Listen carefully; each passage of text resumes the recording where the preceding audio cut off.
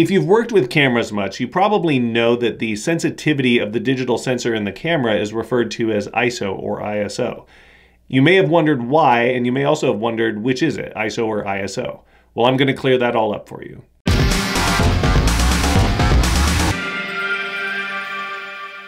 The term ISO actually goes back to film cameras and refers to the sensitivity of the film. There needed to be some standard way to refer to the sensitivity of the film, so how much it got exposed based on how much light came in.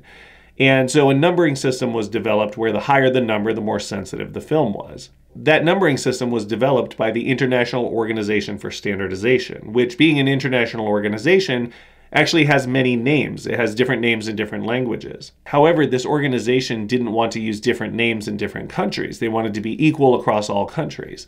So instead of calling it the iOS or the OIN, which would be the French equivalent of that, or any of the other variations in different languages, to solve this problem, they actually came up with a single short name that would be used across all countries and all languages. And that name is ISO. I.S.O. It pretty much looks like an acronym, but it's really not. So why do they call it ISO? Well, it's actually derived from the Greek term i.s.o, which means equal. Whatever the country, whatever the language, the name is always ISO. Now that obviously is going to be pronounced differently in different languages. In English, we say ISO. In Spanish or French or other languages, they probably say i.s.o, and there are probably other pronunciations as well. However, it's always spelled the same, I-S-O in capital letters. But it's not an acronym, so it's not pronounced ISO.